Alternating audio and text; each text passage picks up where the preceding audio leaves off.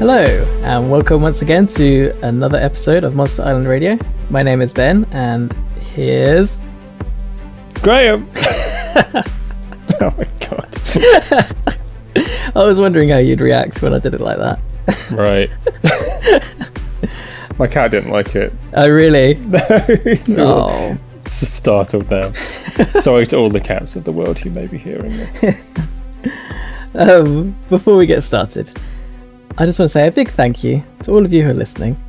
We're away for quite a while, and then when we returned with the previous episode, we got some messages from a few of you. So you're glad to hear that we're back, and it really was lovely to hear. Yes. And it was, great to speak to you all. So again, thank you for reaching out. Very grateful. So, what are we doing today? Today, we're talking about Kong Skull Island. Yes. Yep, released in 2017. So this is essentially a reboot of King Kong, which has had a few iterations over the years. But most importantly to us, it was tied to the Toho Godzilla universe in 1962 with King Kong versus Godzilla, and The third Godzilla movie. The third Godzilla movie. Oh yes, you're right. Yes, the third Godzilla movie. In the original run, Yeah. And then it had a sequel, King Kong Escapes, in 1967. Oh yes. There's a robot Kong in that one. There is, yeah. I've not seen that one. I've got it on DVD somewhere, and yeah. Have you seen it? Yeah. Oh, I'm sure we'll do that one day. Yeah, that'd be good. So yeah, but now this film's come out, and this one's now tied to the Legendary MonsterVerse. So what happened? Well, let's have a little rundown. So we open with two pilots mid-dogfight, crashing their planes somewhere in the South Pacific in 1944. They continue to fight on the island until we see a tease of Kong inhabiting the island, and then it cuts away. And then similarly to Godzilla 2014, we get like a newsreel montage of the years gone by from 1944 until we land in 1973, where we see Bill Randa and Houston Brooks from Monarch secure some funding for an expedition to the only uncharted island on the planet. It's Skull Island. They gather together a bunch of scientists and military to get them to the island so they can chart and examine it and hopefully find a Muto. So Muto, in this sense, back then it wasn't referring to the Muto from Godzilla 2014. It's just the catch-all term for any big creatures, basically. And crucially, like, the Monarch guys have a strong idea that something's going to be there, but none of the other people they drag along are aware. Exactly, yep. So once they do get to the island, they're greeted by Kong, who takes down their helicopters, leaving the survivors scattered. So we're left with two groups, essentially, by this point, that need to rendezvous and escape from the island together. One group is led by Conrad, the former SAS tracker, and they run into a native tribe there called the Iwi, and they also run into Marlowe, who is the American pilot we saw at the beginning, who crashed his plane. We learn that Marlowe and Gunpei, the other pilot, ended up becoming like brothers when they realize there's no reason to fight when they're away from civilization. He explains that Kong is there to protect the island from the skull crawlers, and he's the last of his kind. So they plan to get to the coast of the island for their pickup using an old modified jet as a boat and rendezvous with the other team. Actually, the director, Jordan Vogt-Roberts, he's writing an upcoming Metal Gear Solid film. Oh, yeah. And the boat's called Grey Fox. And I wonder if that's a reference there. No question. Yeah, it's got to be right. Yeah.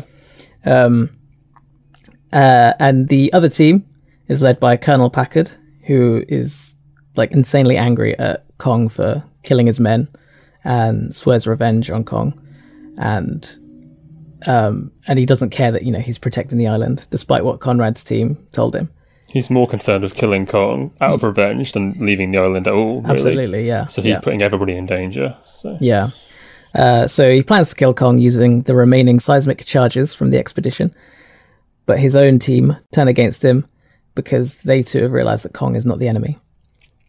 And then just as Packard intends to detonate, the rest of the team manage to escape as the skull crawlers start coming towards them, and then Kong crushes him before he can hit the trigger.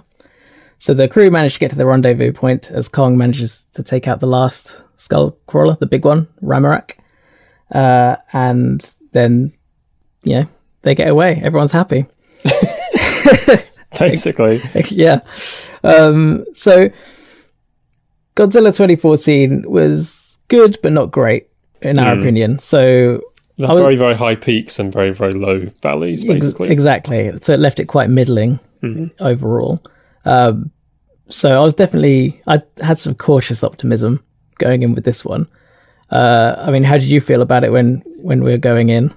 I didn't see this one in the cinema. Let's put it that way. I wanted to, but I never got around to it. I had full intention of going, but things got in the way back then. And, I have no memory of why I didn't go, but I just missed it in the cinema. Yeah. Which I think says a lot about my overall enthusiasm for it, that I felt quite excited, but then it ultimately didn't bother, really. So I've only ever seen it on streaming. I've watched it on streaming when it first came to Amazon, and I watched it again last night for this, obviously. When I first saw it, I thought it was fine. Good, fun movie, but not particularly well put together. And then last night, I found myself enjoying it quite a lot, and I think it would probably easily the best of the current 3 MonsterVerse movies. I noticed each time I've seen it as well, I've enjoyed it more each time. Which is strange, isn't it? Like, considering what we said about 2014, it had the exact opposite effect. I still think this is a clumsy movie, and there's lots and lots of problems with it. But ultimately, and we'll get into this in the finer detail, but it does give you what you want. It does what it says on the tin at the end of the day. So it's not like fine art or anything. I mean, there's better King Kong movies, even though there's a lot of bad King Kong movies. But yeah. So my feeling when it came out was that I was sort of lukewarm kind of level of excitement, didn't end up seeing it for a good 12 months after it released, and then I've warmed to it over time, I think, more and more. Yeah. So we had Max Borenstein, again, who's the writer. So he's been involved with all the movies in some way as part of the MonsterVerse. And he wrote Godzilla Awakening as well, the comic. Right. So I do wonder whether he listened to the criticism of Godzilla 2014, because I mean this one is much lighter in tone, and like you got things like the Jurassic Park references, like with Sam Jackson saying "hold on to your butts," and John C. Reilly has that writing on the back of his jacket saying "good for your health," which is a reference to his character Dr. Steve Brawl. And it's kind of like silly little funny things. So it's so much lighter in tone. And I do wonder whether Borenstein had kind of gone, yeah, maybe we need to make this a little bit lighter, So, yeah, I mean, the setup for this is it's not overly complex. So you got like the ragtag gang from Monarch, because they're on their last legs until they find Kong, and basically proving his existence proves their worth. This is like their last shot of getting like any kind of financing and continuing to exist as a entity in the government. Exactly.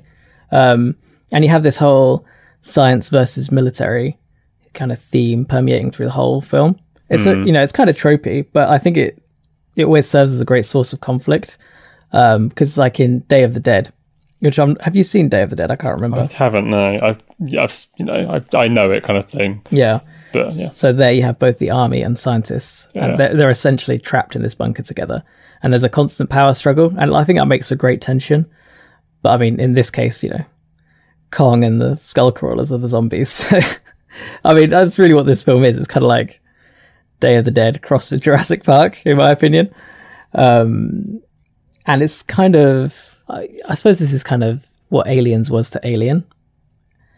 I guess so. You get more, lighter tone, more militaristic tone than the previous movie, and more action. I guess, there could be a parallel there. Yeah, I mean, there's, you know what, because actually, maybe that's not a good comparison, because I think of Alien as quite suspenseful and horror themed, whereas, I mean, this probably had better horror than Godzilla 2014 had. I mean, you had that bit with the big mother long legs, with the leg through the face kind of thing. Yeah. I mean, the only other time I could think of such nasty horror moments in Godzilla was in Megaguirus versus Megaguirus, with that Meganulon kind of punched a hole through that guy's face. I think the comparison does like stand up though, because regardless of how successful the movies are, in Alien and in Godzilla 2014, you have a, you know, more kind of slow, creepy approach to it with little fleeting glimpses of your monster. Obviously, we think about Alien as it's good at it, and Godzilla perhaps not so much. And then in this one, I think you're right that the writing team and the overall production team have probably responded to the reservations that Godzilla had as a movie, and the fans' response to that, and decided, oh, we need to actually go full force. I wouldn't lay the tone or the amount of Godzilla we get in 2014 purely at the writer's footsteps at his feet either, because I think it's the overall production and the budget of that movie and the tone that they've chosen to go with which dictate that to a large degree. And I think it's a seismic shift from the entire kind of like the legendary Toho team that are working on this MonsterVerse probably thought, oh, actually people want to see monsters.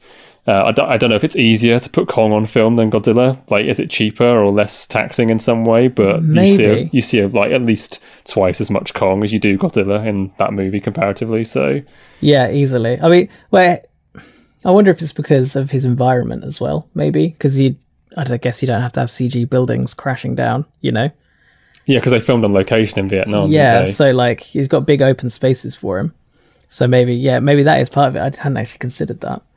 Do you put any stock in this like Vietnam War parable that some see in the movie? And I think it's there to a degree in the screenplay. It's not especially strong, but it's I don't see it as a failed thing either. I think it's something that they touch upon. It's by no means supposed to be the core of the movie. It's just sort of there. I feel like it's just sort of there. Yeah. Yeah. I suppose some people might feel that commenting on something in such a glib way, you know, is just devaluing. Bad taste. Yeah, not a good thing to do. But yeah, it's not so imposing that it spoils the movie. No, it just feels like more like acknowledging it than anything else. It seems like they've chosen that kind of era as a style more than as a political comment in a way. I would agree actually. Yeah. So I guess you could argue that's a little bit disrespectful or irresponsible, but I don't think it's too bad personally. I mean, something I dislike about this in terms of the Samuel L. Jackson character, what's that? Is it Colonel Packard. Packard, yeah. This guy's basically got PTSD, right? He's not so much, in my opinion, he's not so much driven crazy by Kong as he is driven crazy by his overall career experiences that it's sort of touched upon in the early part of the movie. You see him in his office when he's about to discharge from Vietnam, where they're abandoning this conflict, and he's dejected by it. He feels like he's not achieved anything on an individual level or like a grand like statesman kind of level. I just feel like I don't have a strong feeling about this, so I don't want to overstate it, but they do kind of hijack his PTSD to make him the villain, and I don't know if that's entirely like a great thing to do in the modern era of movie making, the way that we approach like mental illness effectively these days. Like, it's a cartoony thing, and I get the tone of the movie is more comic booky and more popcorny, and it, you know, probably shouldn't think about it too deeply, but I think that kind of is what they're doing. This guy's damaged from his experiences in the war, and he becomes like the antagonist of the whole movie. And I suppose you could say like, well, that's just a cautionary tale to not get involved in unnecessary conflicts, which I do think actually is another part of the movie that's actually very strong. So I guess you could come at it from either direction. Yeah, I don't know. Is it PTSD or is it... Because I'm not sure what his kind of motivations were for, you know, getting everyone... Like, they'd just finished fighting to then get them start fighting again. I guess, well, he's requested to you know... what's the word? He needs to chaperone these scientists to his island, and he just volunteers his team. He's asked to do it. He doesn't volunteer, sorry. They ask him to go, so he just does. And then it's the Monarch people who tell him to drop those charges, which ultimately enrage Kong and get all these people killed. Yeah. And this is another thing which I commented on Godzilla 2014, where Monarch as an entity does something bad and don't really have any repercussions for it. In 2014, they basically keep all the kaijus secret to the detriment of humankind. Yeah. And then in this movie, they enrage Kong. It gets a bunch of soldiers killed, and there isn't really any particular anger or aggression directed at like John Goodman or the other Monarch cast members in this. It's weird how much they can get away with, and you're supposed to sympathise with them most. And it's like the movie wants Samuel L. Jackson to be the villain. Packard is the villain because he goes a bit nuts. And I'm like, that's fine. That's just, take it from either direction, whether it's good or bad. I think there's a lot to be said for it. But, really John Goodman is the villain of the movie, right? So I suppose so. So, yeah. Who have we got in this? We've got Sam Jackson as Packard, John Goodman as Bill Randa, Brie Larson as Weaver, who's the photojournalist who figured something was up. Tags along. Nobody's bothered that a journalist is there at all, really. Quite strange. Tom Hiddleston is Conrad, former SAS. John C. Reilly as Marlowe. And actually, special shout out to Miyavi, who was Gunpei at the start. So I need to let my sister know because she's obsessed with him. She's a fan, shall we say. She's a big fan. I hate him because he's really good looking. He's incredible on guitar. And now he's part of the MonsterVerse. I don't know who this guy is. That's kind of my favourite part of the movie, though, honestly.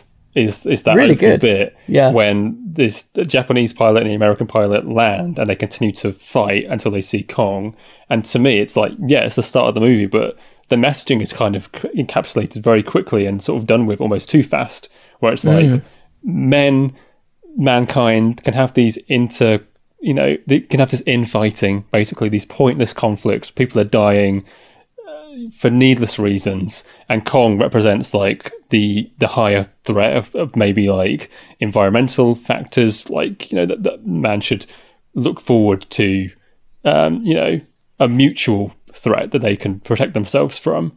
So that's what stops the Japanese guy and the American guy fighting, is that they realise they have a common cause suddenly in getting away from Kong, and it breaks up their conflict.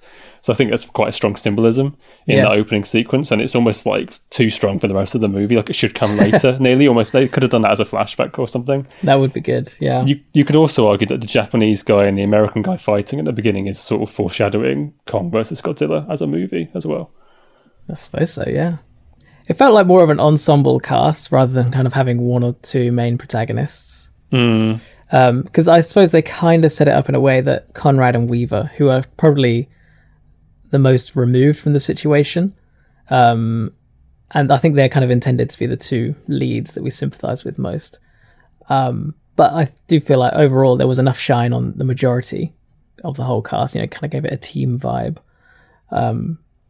Actually, with some exceptions, which I'll get onto in a second, because not everyone got a spotlight. but there's kind of like, there's ideas to get behind. I mean, you got reasons for everyone being there. Like Randa wants to be there. Well, he's part of Monarch because his ship, the USS Lawton, was sunk by an unknown Muto in 1943. Which supposed to assume it's Godzilla, right? I think. I think that's the idea. I mean, they never explicitly said it could be something completely different. They could go and retcon these things if they wanted to, but I assume it's Godzilla.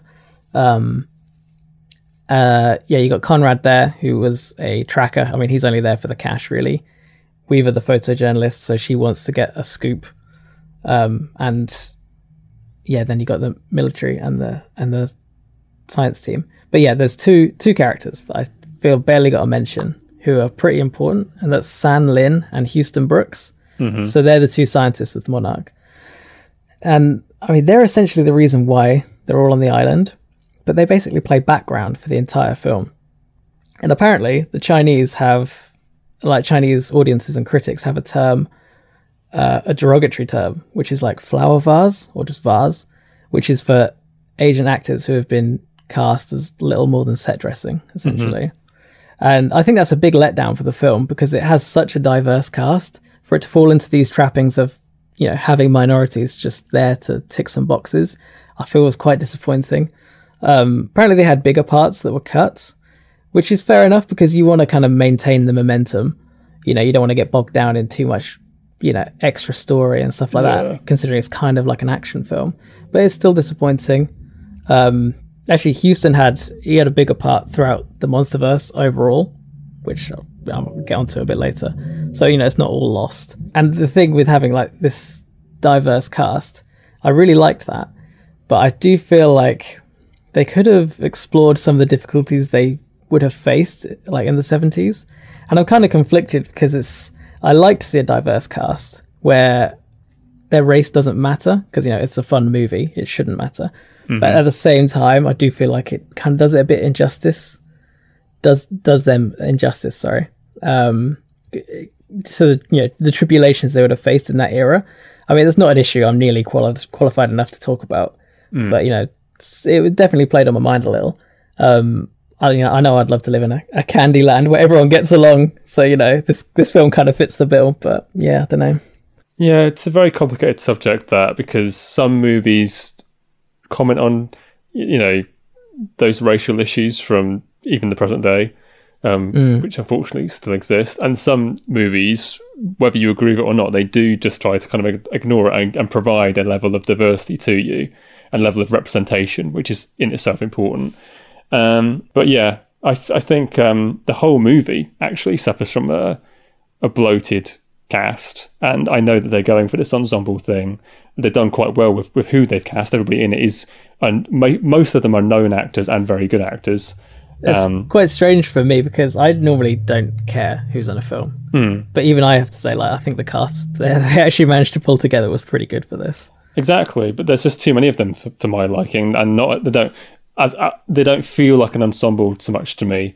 No. I don't think the cast like gels together that well, or feels like they don't bounce each other in a very interesting way. And ultimately, I think you could probably have a couple fewer characters and then embellish the ones who are left over a bit more.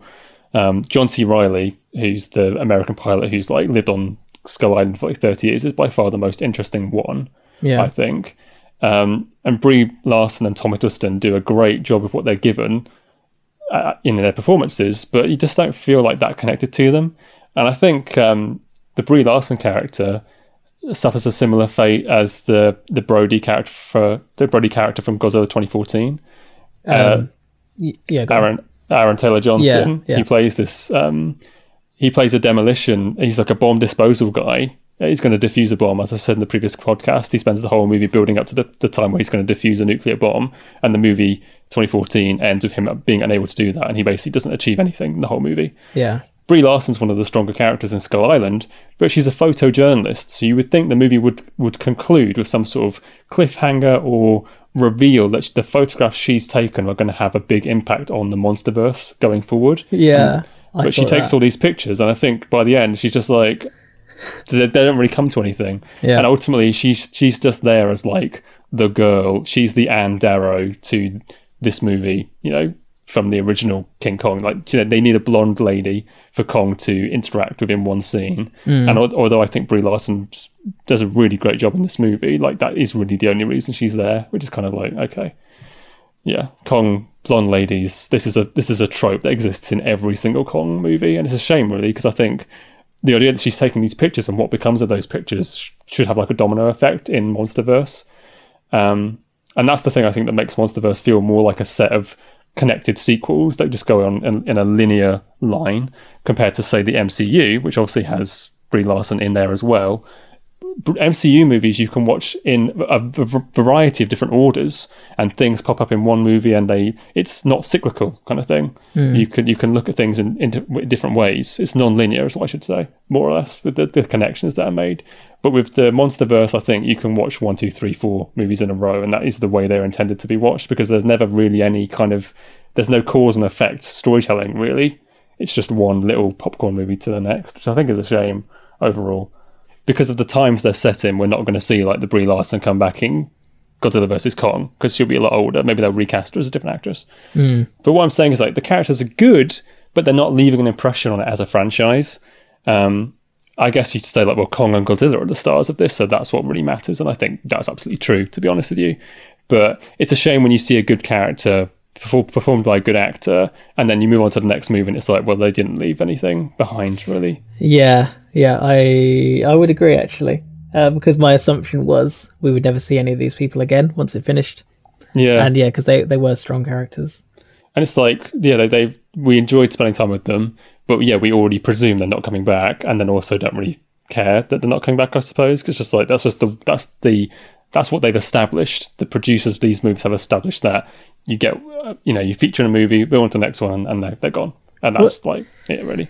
What's kind of strange though is there is one character, and that's Brooks, and he's appeared several times over now. So he's basically in all the comics, and he's in King of the Monsters as well. He's at the Mothra cocoon. That's site. right. Yeah, I remember now. Yeah. So, which is why it's so weird that he essentially just has a bit part in this. It seems like he's almost kind of the glue for the MonsterVerse, but really subtly. Yeah, he's so ancillary though. It's like, I remember we talked about it after seeing King of Monsters, like, oh, that guy, that black scientist guy was in it from Kong Skull Island, and I was just like, oh, was he? Like, it makes almost difference. No impact. Yeah. It's not like when Nick Fury turns up in multiple Marvel movies and that's the linchpin. It's just like, oh shit, these things are like locking together. It's like there isn't. Yeah. I wonder if that's what they're trying to do, but just don't know how to do it well. Maybe they're trying to be subtle and they're being way, way too subtle with it. Well, that's the thing as well, is like with MCU, when Samuel L. Jackson walks onto the screen, you take notice. Yeah, absolutely. And there's just a whole level of character that comes with the actor. And I'm not saying like you need to cast a star for this role, but when you want an interconnecting character, we've got to notice them for one reason or another, whatever it may be. Yeah. So, the monsters in this film. Yeah, the monsters are the real stars. So I guess they are the real stars. So we've got Kong, obviously. So now with Kong, Godzilla, he's like a sympathetic force of nature, which I've probably said a million times now. But there's always a disconnect with him, I find, because he is essentially a force. He is, you wouldn't communicate with him as such. But Kong is much warmer and more empathetic and almost more of a character as such, because there's some level of communication with him. And I think that's the kind of fundamental difference between him and Godzilla that stops him just being another big monster. Yes. I mean, he's fearsome, yeah. But you do feel that he's a protector more than anything else, which is the main thing about Kong. And like there's that scene where is it Chapman? He's by the water and like Kong's bathing his wounds. Yeah. And he catches that squid. And I presume Kong sees him there, but he doesn't give a shit because he's not a threat as such. There seems to be some eye contact just before Kong walks away again. Yeah. Yeah. He's not there just to crush humans.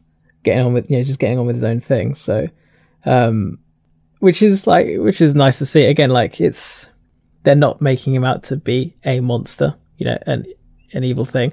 So I think that's where the MonsterVerse I think has been really good. You never ever feel like they're enemies, except for obviously King of the Monsters, where you got King Ghidorah, who is obviously the big bad.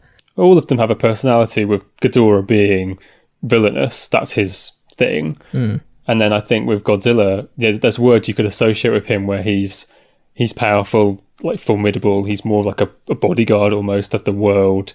He's fearless in himself.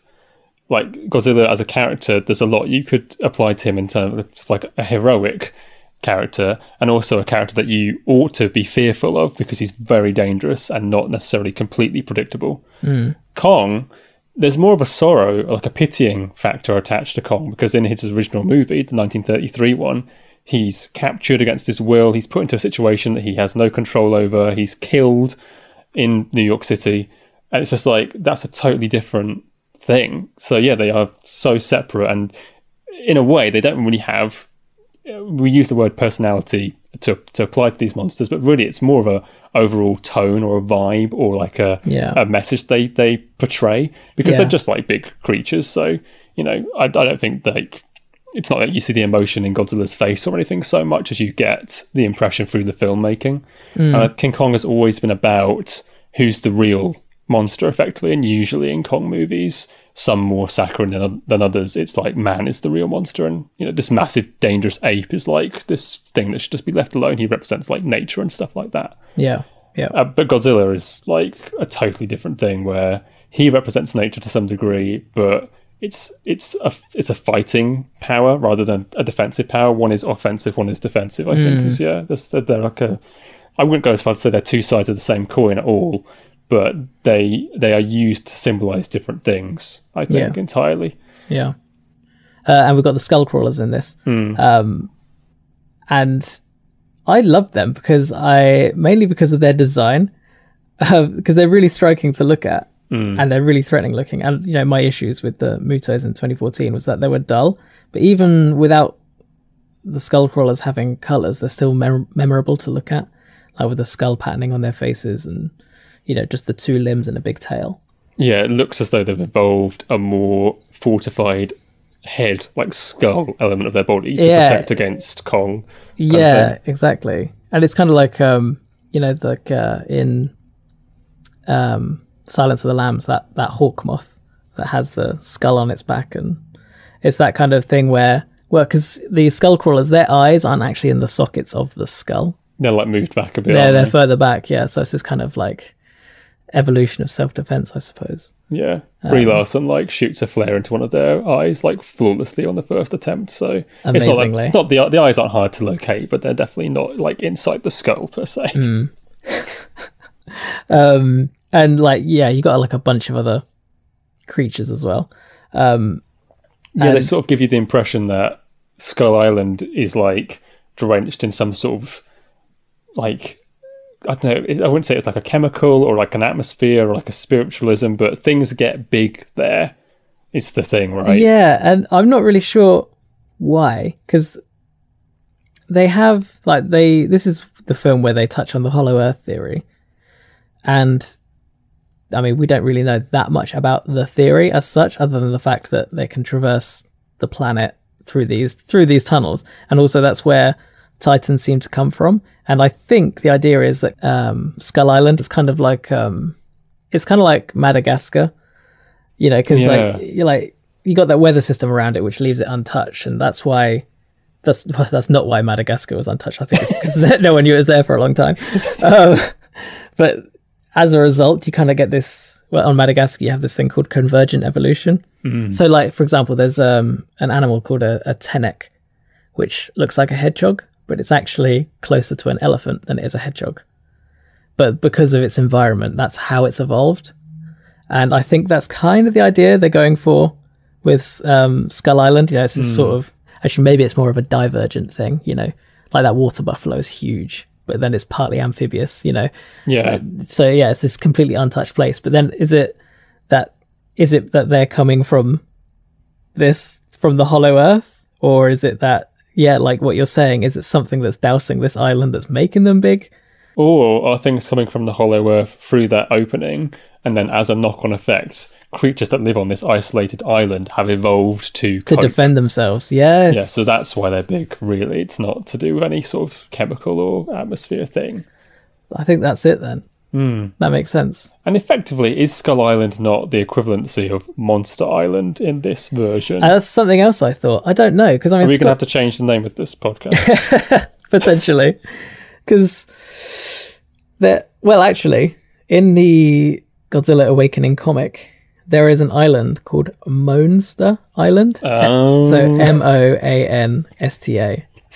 So I didn't mention that in the last episode, but yeah, I suppose that's the Monster Island.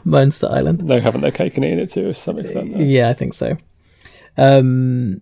Just going back to Kong for a second. Yeah. I was going to talk about his design, but I mean, it's a gorilla. There's only so many ways to skin a cat, really. But if you look at the Peter Jackson Kong, for example, totally different. So... You know what? I've never seen it. You've seen pictures, I assume, right? Yeah, it looked the same, roughly. I think the Kong in Peter Jackson's remake is much more gorilla-inspired, whereas Kong in Skull Island is more of a general ape sort of look. Right. If anything, this one's a bit closer to the original 1933 version of Kong, just done in CG. Whereas I think they aimed for Peter Jackson's version to be a little bit more realistic and grounded. But yeah, I think the design's good, and it's not readily apparent in the movie, although they do mention it eventually, but when you know that he's supposed to be a bit younger, adolescent, not fully grown, it does make sense. He's a bit more saturated in his fur colour. He's got like kind of a more kind of immature face, I think, compared to some of the other Kongs. And now that we've seen trailer footage of Kong, how he looks in the next movie, they've obviously aged him up with more of like almost like a haggard, almost like bearded face in some ways. It's just how he's kind of progressed over the last 30 years within the story. Yeah. So yeah, I think the design, there's more to be said for it. I suppose so, because from what I remember of the Peter Jackson one, it was more kind of like a silverback, exactly, gorilla sort of look. But I suppose with this design, it makes him, maybe it's better for fight scenes as well, to have a kind of more man-like, almost. More man-like, yeah, exactly. Because I mean, if just talk about the fights for a second, because they were really fast, but still had like real weight behind them and felt really tactile.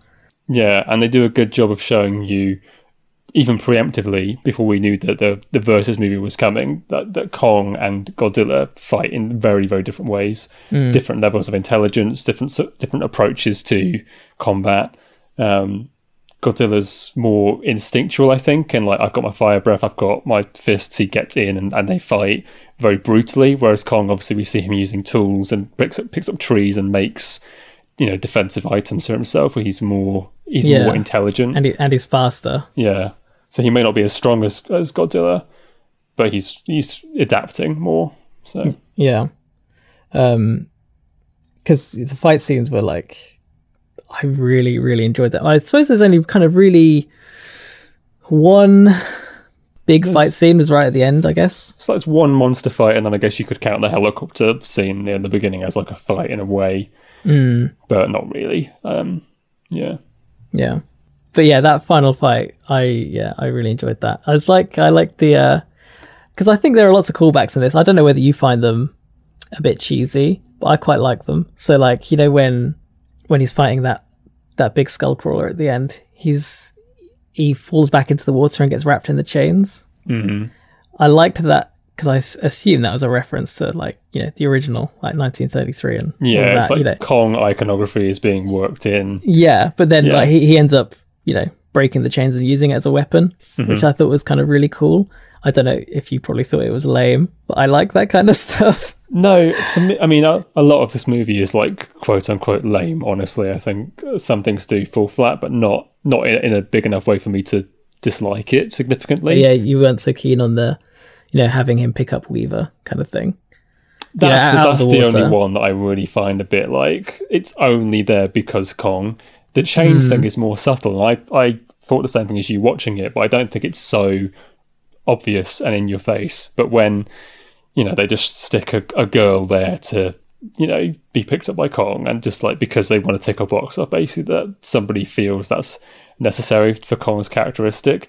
I get that it does actually work for this MonsterVerse franchise, because as we've seen in the next movie, there's he's going to have a more of a connection with humans, and have a closer relationship, a more intellectual relationship, as I said, with like actual people, and be able to communicate with people. So to see him actually fishing Brie Larson out and saving her, that's not a bad thing, but there is an element of just like, oh, we need the and arrow thing there because that's Kong. The whole thing where he's like, he puts his hand down like the skull crawler's throat and like pulls its entire body outside of itself, and he's got her inside his hand at the same time.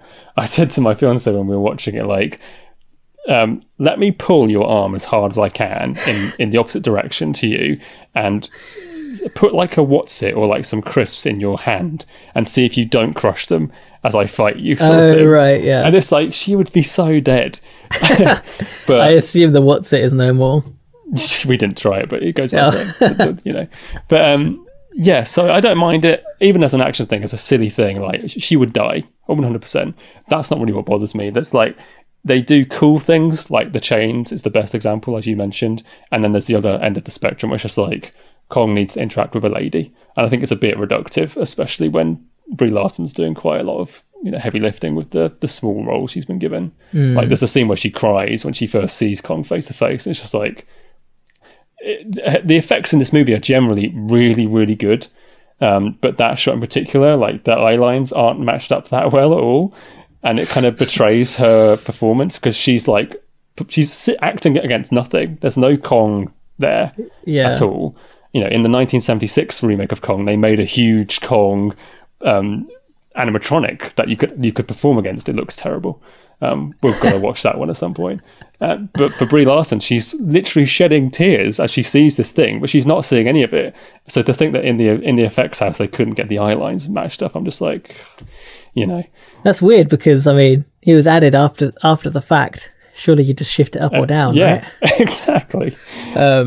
Visually, I thought the whole film looked great. It had like this kind of nice, we're saying like that, Vietnam kind of genre film, kind of color grading and things Tropical like look. Yeah, I thought it looked really good. It was very pushing really hard to look a certain way and sound a certain way, especially with like the music choices that they had as well, like reminiscent of that era.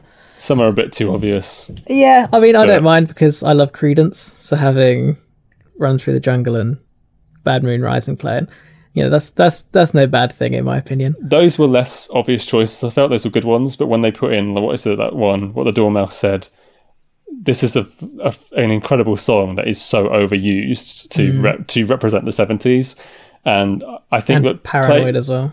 Yeah, playing music to tell you that you're in a certain era is quite it's a bit of a crutch in movie making, I think. There are other ways you can go about it, but it's so easy just to stick a track on and be like, oh, it's this time. Remember this song? Yeah. So, definitely. But this is the thing with this whole movie is that it's not... Godzilla 2014 seems to have a visual ambition to be quite lofty, I think, and very artistic, and it is at times, which we enjoyed. This movie abandons that grounded realism to quite a strong degree. And because of that, I'm willing to forgive its more kind of popcorny elements, for lack of a better word. Yeah, I agree. I think all of that's intentional. Exactly. Yeah. Speaking about the music, actually, so I suppose having those kind of popular tracks could kind of downplay the score a little bit, which was really, really good. It's quite subtle. So, there's one piece of music in particular. So the composer's Henry Jackman, but there's one piece of music called Packard's Blues, which is kind of the kind of brief musical cue for any of Packard's scenes, and it's essentially acted as the bad guy music to some extent. And it's just this kind of it's like delayed guitar sound with some kind of swelling strings in the background, and I think a lot of an original score is there to it's there to kind of accentuate the tone of whatever's happening on screen. I feel like this piece of music actually set the tone. So anytime you heard that, I know Packard was on screen, you kind of got that idea anyway, but I feel like that was I felt that was more important than what Packard was doing at any point. I don't know if you remember the music at all. It doesn't stick in my mind, to be honest with you, but I felt like in addition to that, Samuel L. Jackson did a really good job of just looking crazy the whole time. It's a very subtle thing, but like obviously we've all seen loads of Samuel L. Jackson in tons of movies, but if you compare him in this film directly to how he is as Nick Fury in Marvel, it's a completely different kind of performance, right down to how he holds his face. So I remember that more so. And I know there are a couple of slow motion lingering shots of Packard where those pieces of music are played, but it's his face that sticks in my mind more so than how it sounded. Okay. Because I think that, he did a really good job of showing you that he was unhinged and unpleasant to be around, which is also a really strong thing for him to do as an actor, because often he's very charismatic and you want more of that. It's funny that Jackson attitude sort of thing. Yeah, even when he's kind of like smiling with a happy face, you find that kind of terrifying. Yeah. In this film. I think it's kind of a marriage of the two then. Exactly. Both his acting and the music choice there. Something I think that the music doesn't do so well overall in all of the MonsterVerse, and this is a problem with a lot of modern movies these days, is they don't really use like melodic themes for the characters so much. So if you think about the classical stuff like the John Williams scores of like the past in Star Wars or Jurassic Park, or even like the Harry Potter stuff he did, you can attach certain melodic themes to characters, and then when they come on screen, they have a presence audibly. I would like it if they'd done something specifically for Godzilla and specifically for Kong, so they have like a little bit of music that goes with them.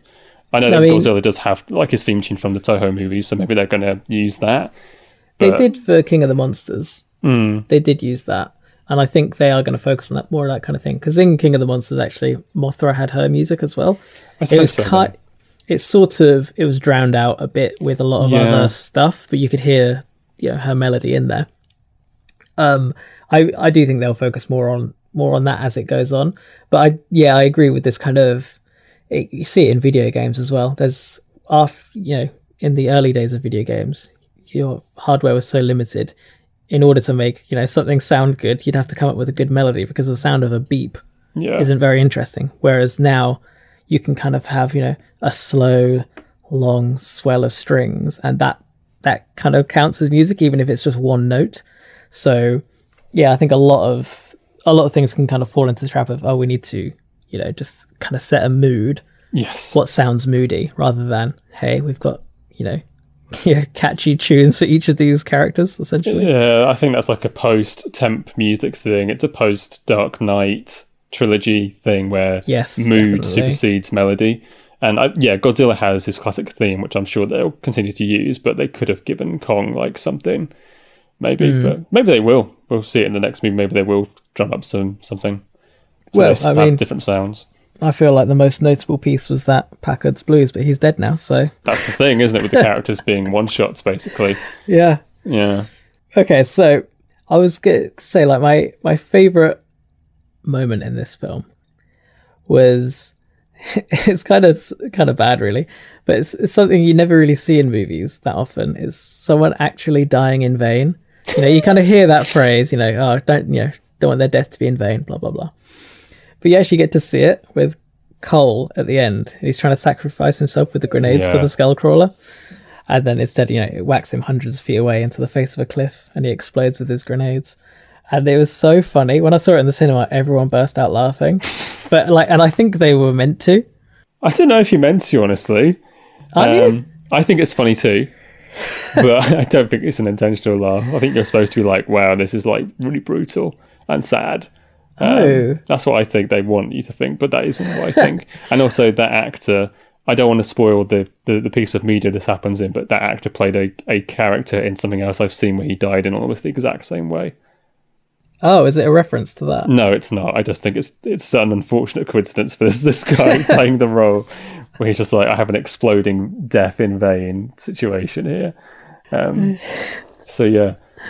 Because that's the thing with there being so many characters, is that a lot of them are there just to be killed off. Yeah, because like you're following that guy Chapman as well. Like you feel like he's going to make it to the end because of he's writing to his son. Mm-hmm. But then that doesn't happen.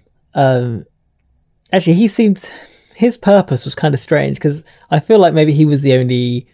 Because when you had like the two teams, the one that was led by Packard... they're kind of the bad guys to some extent, and I suppose Chapman was the only one that was sort of you had any kind of sympathy with, and maybe that's why he was there at all.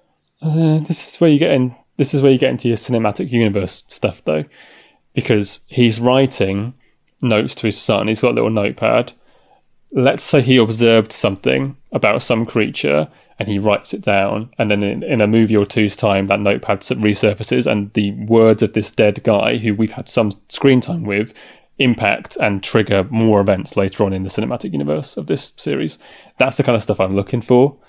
Ultimately, his scenes are really good, especially one where you mentioned he's watching Kong fight the octopus thing, the squid monster. Yeah. Cool scenes, but once he's killed off by a skullcrawler, it's like, okay, just moving on. And that's all it is. That's the recurring issue, I think, with the human characters in MonsterVerse, is that they don't leave an impact once they're off screen. They can be absolutely incredible on screen. Like Elizabeth Olsen in Godzilla 2014 is so good. And then she's just gone, and we're not going to see her again. I wonder if that's a lack of confidence in their own franchise. I guess it costs more to contract on a star, and they seem to have this like slight bias towards casting people who are either deeply ingratiated or just about to be ingratiated into the Marvel Cinematic Universe. So good luck getting Brie Larson back for another one when she's busy being Captain Marvel. Yeah. Did you have a favourite moment as such? It's really the fight scene at the end, and like I mentioned before, seeing Kong use the resources in his environment, I think, is a really good foreshadowing of what we're going to see in the next film. We always love when we get to see the personality of the monsters in any way, whether it's symbolic or literal. So seeing a more literal kind of like thought process of the creature is really fun, and you get to feel like you actually are spending time with Kong. Yeah. It's not the greatest movie ever made, but Kong in particular is the best part of it, and I think that's the way it should be. So they totally succeeded. There's some cheesy bits, there's too many characters, story isn't exactly like a roller coaster of exciting events, to be honest with you, but I think it's the best MonsterVerse movie so far, because it gives you that good main character in its kaiju, albeit Kong. And you leave the movie thinking like, yeah, I saw Kong doing his thing, and that's what I wanted. So your favourite bit of Kong was Kong? Yes. Nice. No, I completely agree. I mean, it's it takes itself a lot less seriously, which is rich, really, from a guy who takes these films so seriously. But I really appreciated that. I feel like they could have taken it less seriously, but maybe not gone quite as far as they did. I think they were right on the money. I would have liked John Goodman to be a bit more sinister. But he's with Monarch. Should be more sinister, and that would maybe keep it a bit more. They should be considering, but we're meant to sympathise with them every single time. Yeah, such bullshit though. They're nasty. They can get away with anything. Yeah, it's weird, isn't it? But yeah, I think it is a positive change from the last one, because it was a bit too, what's the word? Dour, I think, 2014. It's a detriment to the movie of just it takes itself just a little bit too seriously. The parts where it works, which we talked about at length last time, are great, but the parts where it's not are just downright dull. Yeah, so. I think because this is quite pulpy. Mm-hmm. Had that like a B movie with a big budget sort of vibe. I mean, I love all that. So yeah, this is great. And I love the excuses to put colour on the screen when they're fighting in that like Kong graveyard scene. Like with the toxic gas, the green, and I mentioned last time as well, again, about 2014 and other movies that just go too hard on the realistic grey-brown battle scenes, and like, nah, if you can set up a few toxic smoke bombs and get some colour in there, like, do it. Yeah, absolutely, yeah. And like the Iwis as well, like they're like body paint and stuff like that. You kind of got the blue and the yellow, stark contrast to the rest of the civilization they're in, which is kind of great. Like all of it really popped, and really nice. Yeah, a visual treat. I'm just so surprised at how easily pleased I am with bright colours. I don't think it's a bad thing. I suppose not. As we normally say, could newcomers come to this? What do you reckon? Absolutely, actually. I think if you're going to sit down and watch the MonsterVerse franchise with somebody who's not seen any of it, you are probably better off watching 2014 first, because it is the weaker movie. So you kind of get out of the way and then go into Kong Skull Island, and then you follow up with King of Monsters, which is also strong. Or you could do Kong first, good movie, slightly weaker Godzilla movie, and then straight into that Godzilla sequel and play it that way. So yeah, I think you could definitely start with this one. 100%. But the other thing with this is, although it is part of the MonsterVerse, which is obviously Godzilla is really the A-lister here of the entire thing, I don't think they could have done a MonsterVerse where Kong was the main character, really.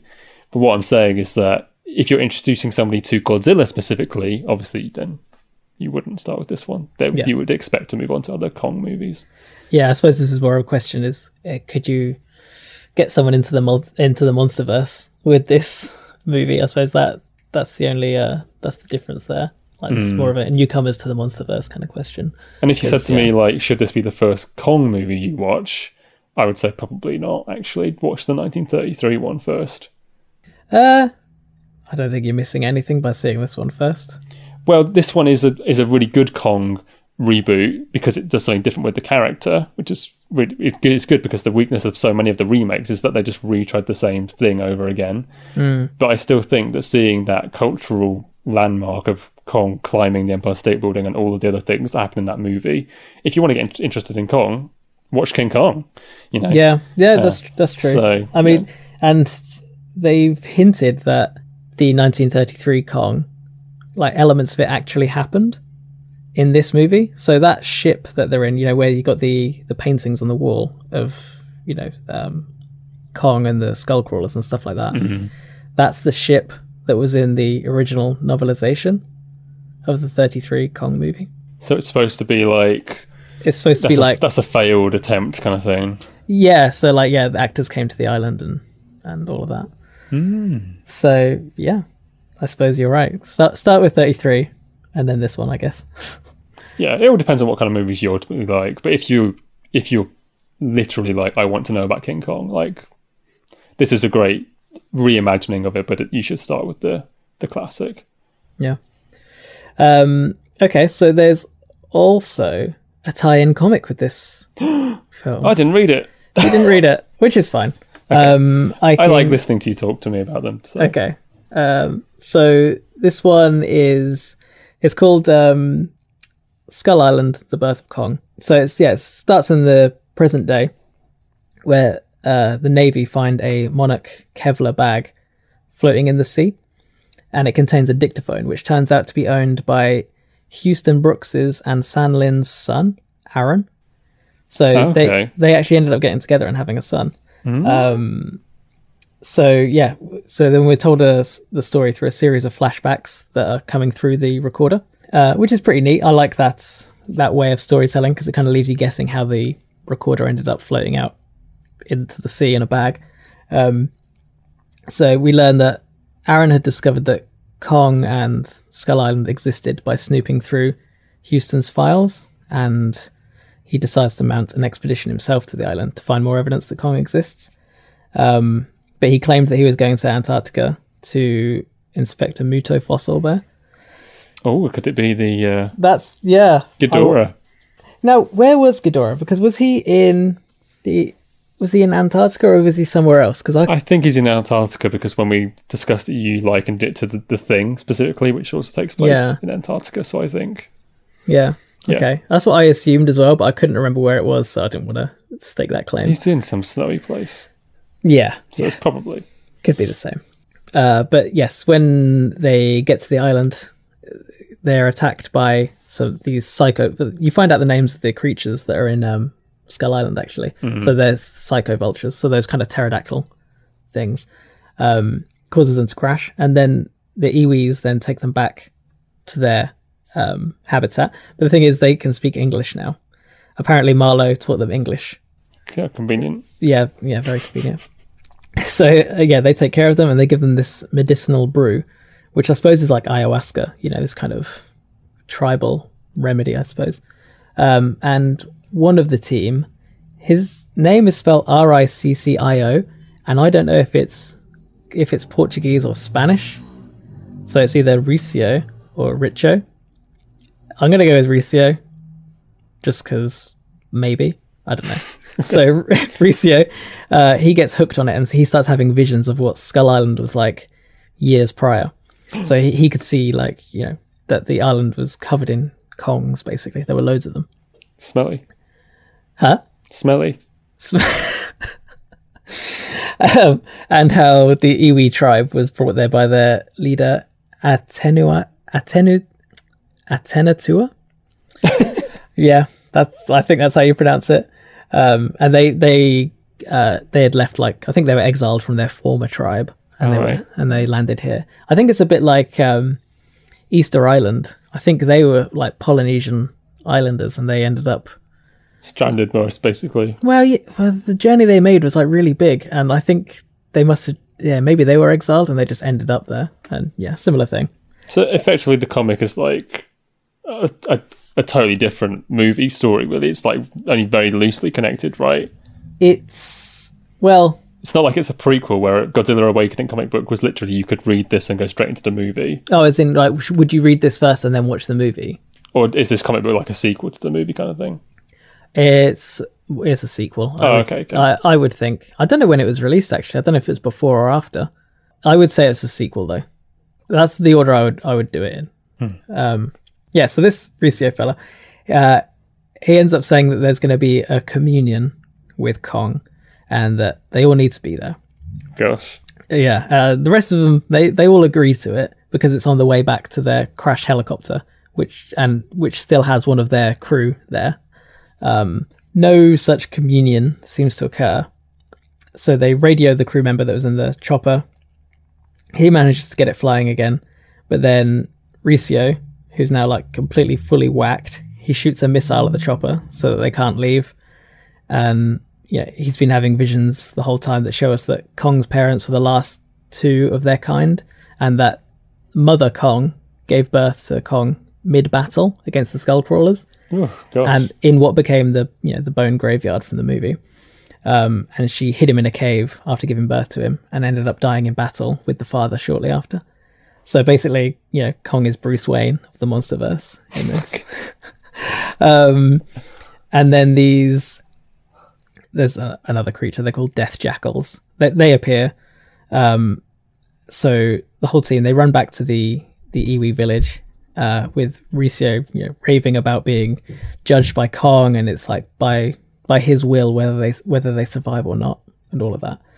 Then he blows up the jackals with his rocket launcher and ends up destroying part of the wall to the village, and that lets in a bunch of the mother longlegs, those arachnids.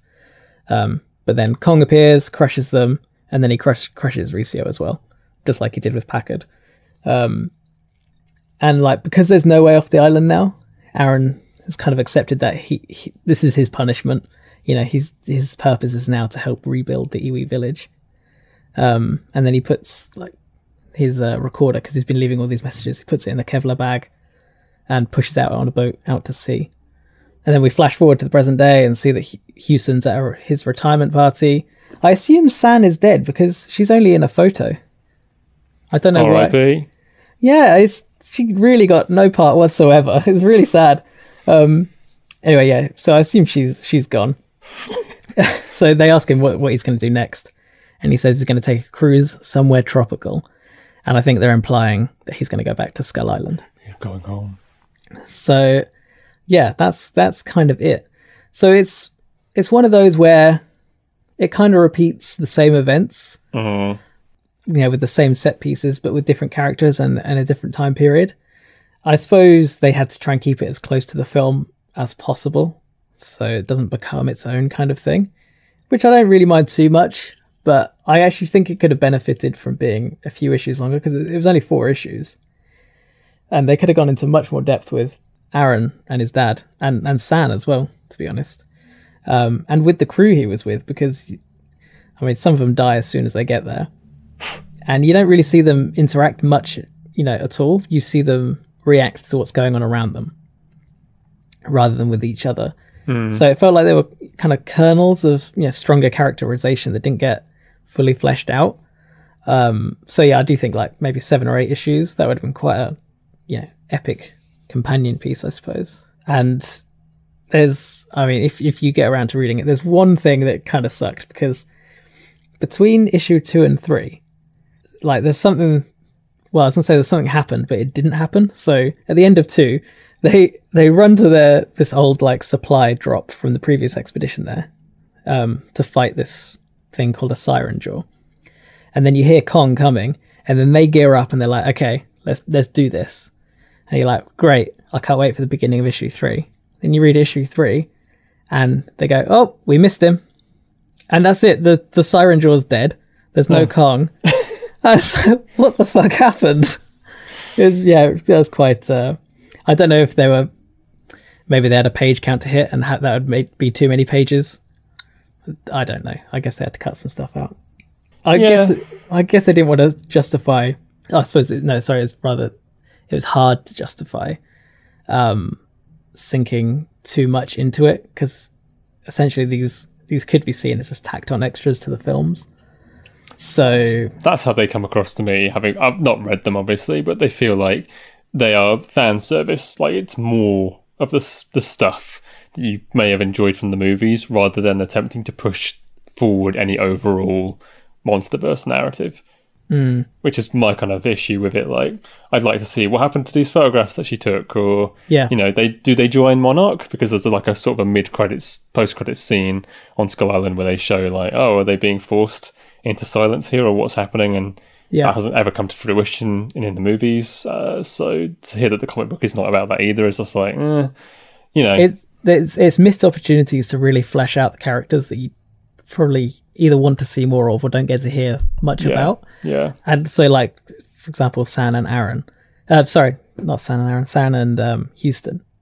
I really thought it was going to be about them and about their son and him getting into Monarch, and then whatever happens. That's what I'm saying. Having a few more issues of that would have really, really been worthwhile, I think, rather than just kind of treading the same ground again. Or could they have even done something with like the John C. Reilly character and filled out those years? Absolutely. Yeah. Where it's like, he's on the island with this Japanese guy, Gunpei, and like what happened, and Gunpei dies. Just do that in a comic could be more interesting than just like telling a new story that ostensibly doesn't really add too much, I guess. But I haven't read it myself, so I'm just assuming. There's going to be a sequel to this. So there's 2 more books coming out for Godzilla vs. Kong. There's Kingdom Kong and... Clever. Yeah, and Godzilla Dominion. Okay. Not as clever. Not as silly either. No. But Houston's going to be in that as well. Okay. So, yeah. Actually, there's another comic as well, Godzilla Aftershock. So that was the tie-in for King of the Monsters. And Houston's in that as well. And they make reference to finding Aaron. So I guess he did go on his cruise to find him. But it's implied that he's dead, I think. So they found his body, I think, on Skull Island.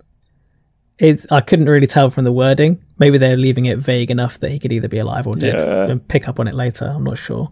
From the sounds of things with these comics as well, where they sort of introduce new characters, and also how you mentioned in last episode where Ken Watanabe's character looks more Caucasian than Japanese in the comic book. It doesn't sound like they're like buying like Tom Hiddleston's image rights or whatever for a comic book so that they can reuse those characters necessarily. Well, okay, so Godzilla Awakening, it wasn't actually Ken Watanabe's character. Oh, was it not? It was his father. Oh, right. Yeah, so that's why he would look different. But in Aftershock, I think they did have the rights because you could tell it was Ken Watanabe and Vera Farmiga and all that kind of stuff. Yeah. So I think they do have it, but then in this one, in Skull Island, none of the characters are the same. So yeah, well, actually, I suppose the older Houston Brooks, you could tell it kind of looked like the guy from King of the Monsters. So yeah, maybe they do. Not sure.